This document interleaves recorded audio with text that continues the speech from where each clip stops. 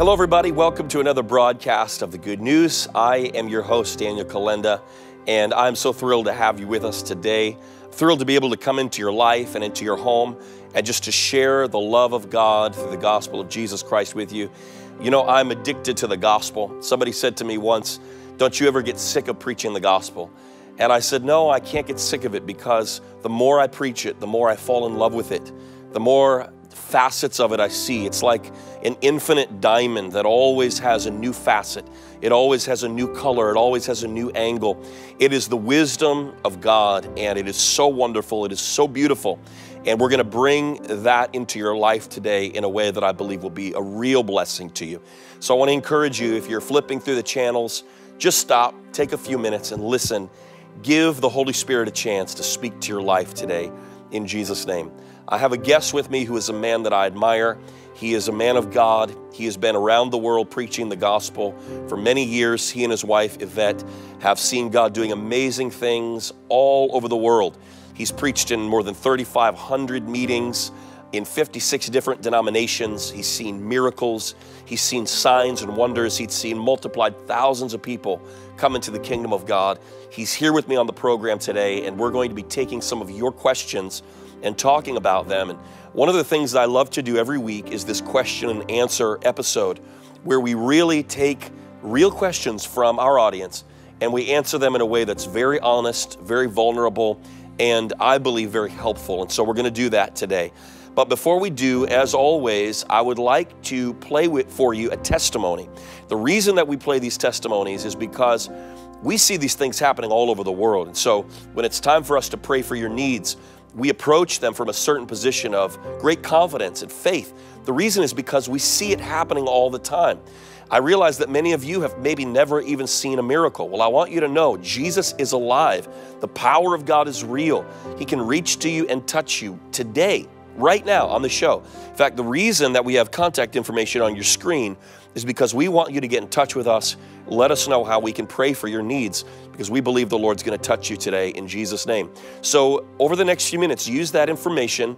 And while you're doing that, watch this amazing testimony of how God has impacted the life of a person just like you. Watch this.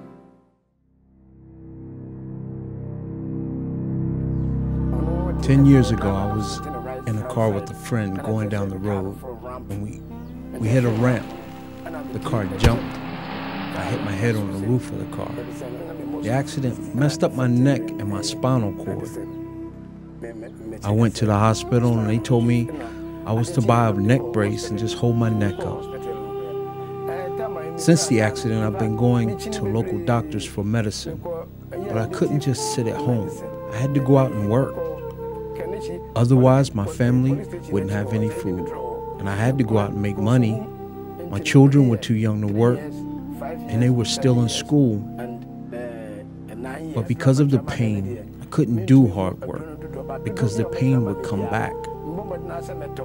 Due to the situation with my finances, when I would get prescriptions from the hospital, I couldn't always pay for it right away. Most of the time, I would have to wait for months until I had the money.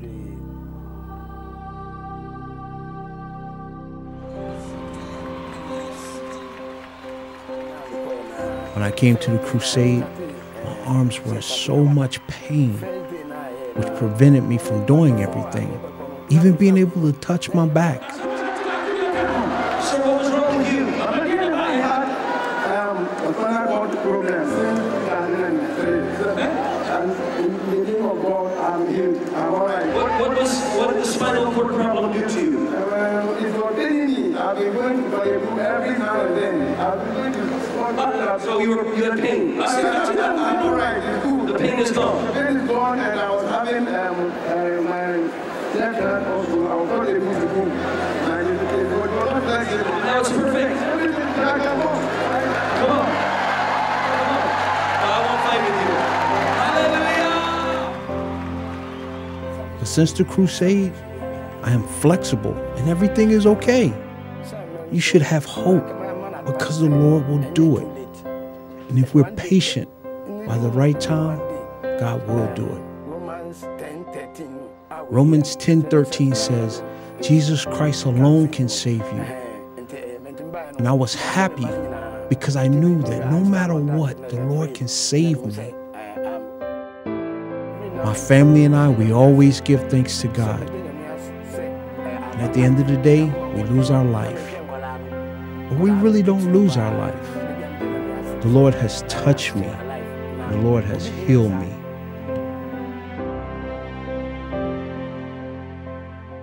Hello, everybody. Thank you for watching Good News, our new series exclusive to God TV. You know, the good news is only news if we share it, and it's only good if it's changing lives. As disciples of Jesus, as His messengers, we must tell the world of His great love for them. His love saves. His love redeems. His love is higher than all of the governments of this earth. This is our good news, and we must preach it. You can help us to share the good news by simply supporting the broadcast of God TV. Did you know that God TV is reaching over 280 million homes globally, even airing in closed nations? But we need to expand the broadcast so that every nation and every home can hear the message of Jesus Christ. I'm asking you to please go online to god.tv/good news to help support this must-be-heard message. Thank you for being a part of the global media mission field, and thank you for watching.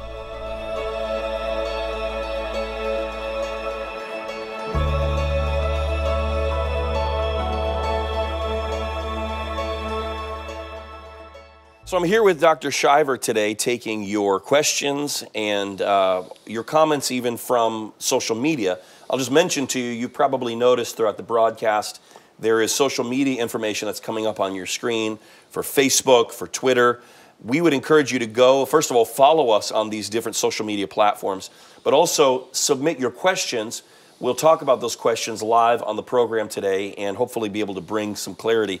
We try to stick with themes that are gospel-centric. We want to answer questions about the gospel, about salvation, and so we try to stick with that theme. So, Dr. John Shiver, thank you for being with me on the program today. Thank you. And hopefully these questions won't be too much of a curveball for you. We brought Dr. Shiver because he's the big guns to answer the big questions. So I don't see, unfortunately, today, usually I have where the question's coming from. Today I don't have that. But the first question is this. It's actually kind of a rhetorical statement. A loving God would never send people to hell, would He? Wow. God is perfect. He's absolutely perfect in love. He's perfect in grace. He's perfect in mercy. Mm-hmm. He's perfect in kindness. But He's also perfect in justice. And so that question comes up, how can a loving God ever send somebody to hell? Daniel, I think one of the things to really answer that kind of question, I think we really need to understand what sin is and the seriousness of it is, because I think sometimes we make it a lot lighter than it is from God's perspective. Mm-hmm. If you look at what the Bible tells us, and we can't get into all that obviously today for the essence of time, but about the issue of Lucifer and the rebellion that went on against God, how he was once a great archangel, and how he rebelled against God out of pride and arrogance, and how God cut him off and cast him down. What people do not understand is God never intended hell to be a place for people to go to. Mm-hmm. It was created as a place of judgment, eternal judgment for Satan and those angels that had rebelled with him against God.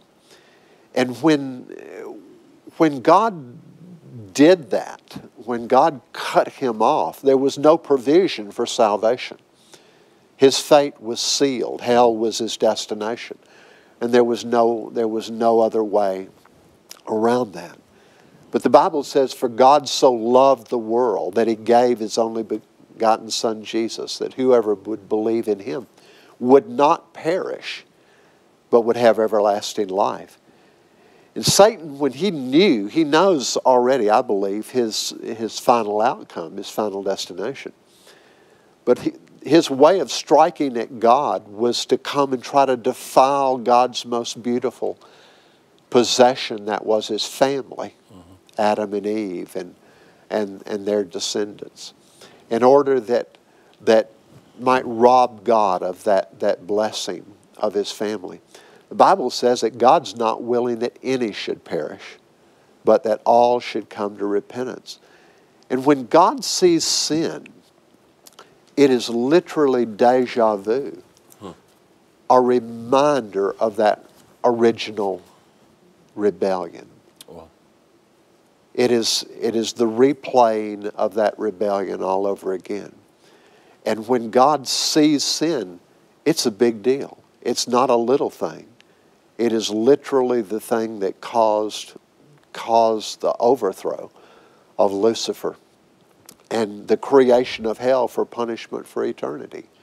And so God doesn't want anyone to go to hell.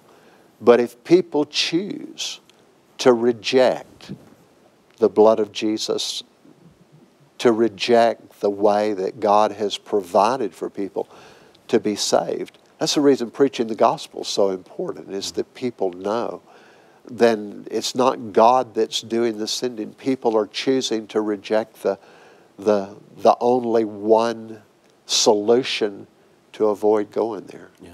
You know, I think last year I wrote a book called The Judgment Seat of Christ. Yes. And I went through several of the judgments throughout Scripture.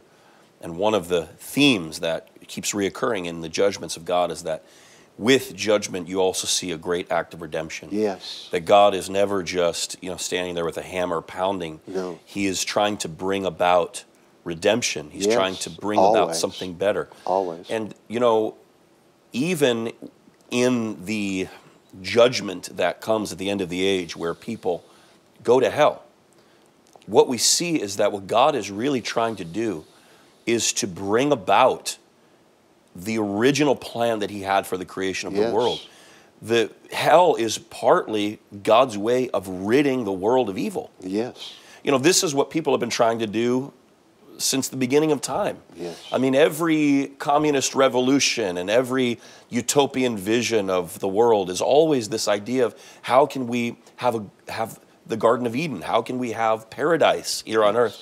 And every time human beings try to create a better world, we end up creating a worse world. Yes. But God has a plan to restore everything and to bring about a real utopia, a real paradise. And part of that is the destruction of evil once and for all. Correct. And so in that sense, would a loving God send people to hell? Well, the question is, would a loving God do what's necessary to bring about a good world? Yes. A good existence. And so I appreciate your insight on that. So we have another question here, and this one is very similar to the first one. Can I direct this one at you again, John? Do you mind? Oh. So it's the question is, again, regarding hell. How could God send people to hell for small sins while allowing murderers and rapists to go to heaven just because they become Christians? Wow. Well, I think it goes back to the original point that sin is sin, and it is a remembrance of the very act of defiance and rebellion that Lucifer originally committed when he rebelled against God. And so any rebellion against God is still rebellion against God. And when we look at something, consider what the original sin was. How big of a deal was it, just the eating of a piece of fruit? How serious, that was not murder, or no one was harmed by that. But it was the rebellion and the source from which it had come. But that's the glorious message of the gospel, is God has made provision. God has made a way by the blood of Jesus to cover that sin and to wash that sin and to cleanse that sin, whatever that sin is, that the blood of Jesus is sufficient to cleanse it and wash it and remove it from the eyes of a holy God. Yeah, I'm reminded of when Paul told the Corinthians, I believe it was, where he said, no idolater or adulterer or effeminate homosexuals, covetous, thieves, fornicators will inherit the kingdom of God. Here's what I think, you know, as usual with questions like this one, the problem is that the premise is wrong. It's not that good people go to hell or people that commit small sins go to hell and murderers and rapists get to go to heaven. There are no murderers or rapists in heaven. No. And there never will be. What Paul says is even idolaters, fornicators, adulterers will not inherit the kingdom of God. The key is the next verse. He says, but such were some of you. Before. But you have been washed and cleansed in the name of the Lord Jesus Christ. You see, the mistake that people make is that they try to take sort of a metaphorical scale and put on one side of the scale all the good things and on the other side of the scale all the bad things. And whichever side weighs more, then we decide whether a person deserves heaven or not. That's not the way God looks at it. Jesus didn't die on the cross to make bad men good. No. He died on the cross to make dead men live. Yes. It's a totally different thing. It's not just about modifying your behavior, although that is part of it. What this thing is about, what the gospel is about, is transforming you into a new creation in Christ Jesus. If a murderer or a rapist goes to heaven, it's because they ceased being a murderer and a rapist once they met Jesus. Jesus transformed their lives from the inside out and made them children of God. And that brings us to another point, which is that whether you've committed little sins or big sins, that's not the point. The point is, have you been born again? Jesus said, if you want to see the kingdom of heaven, you must be born again. He didn't say you must have only committed small sins. He didn't say you must have not committed big sins. He didn't talk about sin at all. He said you must be born again. That's the question. That's the question I have for you as you're watching this. Maybe you've got all kinds of big questions about hell and about salvation. I have one question for you. Have you been born again? Are you saved? Do you know you're saved? At the end of the day, that's really all that matters. Have you been born again into the family of God? That's what Jesus came to do, and that's the gift that he offers today. Yes. Yes. So we want to give you the opportunity right here on this program to make that decision and to follow Jesus. And if you've been watching all this week, you have heard again and again and again the wonderful truth of the gospel. You've heard John Shiver's testimony of how he got born again and how the Holy Spirit filled him as a Methodist preacher. And now today, I believe God wants to save you. Maybe, you know, here in the last episode of this week, you've been holding out. What are you waiting for? Maybe you say, well, I still have more questions you haven't answered. Listen, you're never going to have all of your questions answered on this side of eternity. There are always going to be questions. But there's one thing that you can do. You can put your trust in Jesus Christ. You heard John say a couple of days ago on the program that his testimony was this, that through all of his life, Jesus has never failed him. Jesus has never let him down. Jesus has never disappointed him. My friend, do you know Jesus? John, would you just pray with that person and would you lead them into that relationship with Jesus? Absolutely. Absolutely. It's so simple. He loves you. Settle that in your heart once and for all. He loves you. He cares for you. And he's right there where you are, whether that's at home, a hotel room, wherever you are right now watching this program. He's there with you by his Spirit. We want to lead you just in a very simple, short prayer that if you'll just believe it in your heart, say it with your mouth, God is going to do a miracle for you today right there where you are. Let's pray. Say, dear Heavenly Father, I come to you right now in the name of your Son, Jesus. Thank you for loving me. Thank you for caring for me. Thank you that you made provision for me by giving your Son Jesus to die on the cross for my sins. Today I receive that gift of salvation. I come to you right now through no worthiness of my own. And I receive the gift from you of eternal life. Yes. Have mercy upon me. And forgive me for anything that I've done that has offended you. Yes. Wash me right now by that blood. Come into my heart and change my life. I thank you that you've heard my prayer. Yes. And you've answered my prayer. And from this day forward, Jesus is the Lord of my life. Yes. Thank you today. In Jesus' name, amen. My friend, if you prayed that prayer with Dr. Shiver, the Bible says that everyone who calls upon the name of the Lord will be saved. I want to welcome you into the family of God, and I want to encourage you, this is not the end of your journey with Jesus. This is just the very beginning. So you need to get plugged into a local church. You need to begin to read the Bible every day. If you don't know where to find a church, maybe you don't have a Bible, use the contact information that's on your screen and get in touch with us. We want to be able to stand with you and help you. We want to be able to pray for you and remember you in our prayers before the Lord. Now, as usual, we have prayer requests.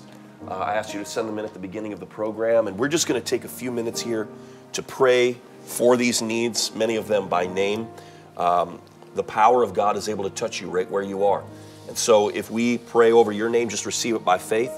If not, we're going to pray for all of you generally anyway. So, Father, we come to you today in the name of Jesus, as you told us to. Father. Lord, you said the prayer of faith will save the sick. Yes. The Lord will raise him up again. And so, Lord, as we pray for these, we do so in faith and confidence that you will hear and answer. So, Lord, I pray for Angie, who is writing from the United Kingdom. She has been diagnosed with cancer in the spine, ribs, sternum, and liver. The doctors are saying that her condition is incurable, but we reject that report, and we declare healing over Angie's body right now in Jesus' name. And not only over Angie, but over anyone that's watching with cancer. We break the power of cancer right now in Jesus' name. Be healed of breast cancer and prostate cancer and bone cancer and liver cancer and blood cancer and brain cancer. Whatever cancer it is right now, we break the power of that thing. We command it to get out of your body. We say, be healed right now in the name of Jesus. Audrey has written from Australia, asking for prayer for her son, that he be free from depression and addictions. Jesus. Father, we thank you for Audrey, and Father, we pray for her son, Stefan. We speak liberty and freedom to him today in Jesus' name from this addiction and depression. We command it to go in Jesus' mighty name. And Lord, let your presence just come and fill and touch and heal. Yes. In the name Change. of Jesus. Lord, we pray for Ingrid from the United Kingdom, who's requesting prayer for her daughter who has psychosis. Again, Lord, the doctors have said there's no answer, but Father, we know that with you, all things are possible. We speak to that psychosis. We command it to leave. We command her daughter's mind to become perfectly clear right now. Every bondage be broken. Every infirmity be broken. We say be healed right now in the mighty name of Jesus. Father, we bring Leisha from India to you. Lord, she's so hungry. She's so hungry for a fresh baptism of the Holy Spirit. Touch her, Lord. Lord, we just ask you right now today to reach out and touch Leisha in India.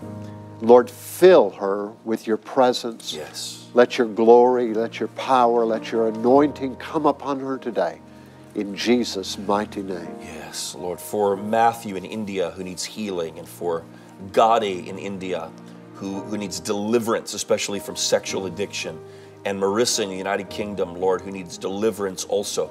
Lord, over every one of these situations, I thank you that you break every bondage in Jesus' name. Lord, that you break every stronghold over their minds, over their bodies. Yes. We say be broken. Yes. Lord, I thank you that the Holy Spirit will come and fill them and abide in them and empower them to live a life worthy of that calling in the name of Jesus. Daniel, here's a little boy, 14 years old. His name is Divine. And he's requesting prayer for his church. The church where he attends is really struggling. 14, and he's writing today. Father, we pray for Divine and his heart, Lord. In Jesus' name. For the church and for the ministry. And Father, we we pray for him. We ask you to bless him and use him in a great and a mighty way, we pray. A great anointing upon this boy's life. And Father, we pray for his church. That, Lord, you would visit that church, pour out your Spirit there, and do a mighty work. That Jesus be famous in Divine's church, we pray. And I just want to call out a couple things that I feel by word of knowledge. There's somebody that's watching. You have something in your throat. I don't know what it is, but it's keeping you from being able to swallow. You feel it very strongly, especially on the right side of your throat. We curse that thing. We command it to be broken right now in Jesus' name. There's someone, you have terrible stiffness in your back, right up near the top, near your shoulders. You know, it hinders range of motion, even in the turning of your head. Right now, we command that back problem and all back problems. If you're watching right now and you have pain or stiffness or limited mobility in your back, just put your hand there right now. Lord, I thank you that every back is being healed in the name of Jesus. I command pain to come out in Jesus' name. I command paralysis to leave right now in Jesus' name. Your rotator cuff is being healed right now in the mighty name of Jesus. Blind eyes open in Jesus' name. Lord, we thank you that you heal even the most debilitating, uncurable disease. I just felt that word in my heart of terminal diseases. Lord, I thank you that you're healing terminal diseases right now.